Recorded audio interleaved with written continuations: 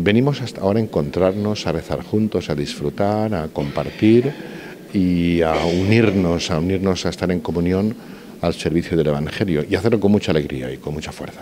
Con el lema "Aquí estoy, Señor, hágase tu voluntad", acorde a la labor que todos los días desempeñan los miembros de esta vida consagrada.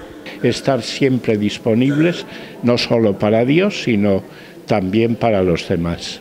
En este caso, disponibles para la diócesis. Una vida consagrada que no es ajena al mundo cambiante y difícil en el que vivimos y que, pese a la situación de vulnerabilidad en las congregaciones, hay margen para la esperanza. Al mismo tiempo, yo noto en la vida consagrada, en la religiosa sobre todo, un gozo grande de vivir, con esperanza, con ilusión, a pesar de todo. De gratitud por su presencia, por su trabajo, por su labor y de esperanza. Es verdad que son tiempos difíciles, pero mi deseo es animarles muchísimo y contar con ellos en la tarea pastoral de la vida diocesana.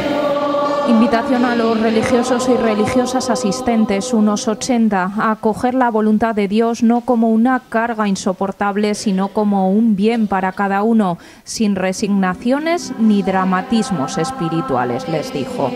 Este tiempo futuro e inmediato de la Iglesia nos pide, nos exige un testimonio de comunión. Sin comunión no hay evangelización. El punto dulce del encuentro lo puso el compartir un chocolate con churros con un tiempo para hablar de manera más distendida y que el obispo pudiese intercambiar impresiones con cada uno de los presentes.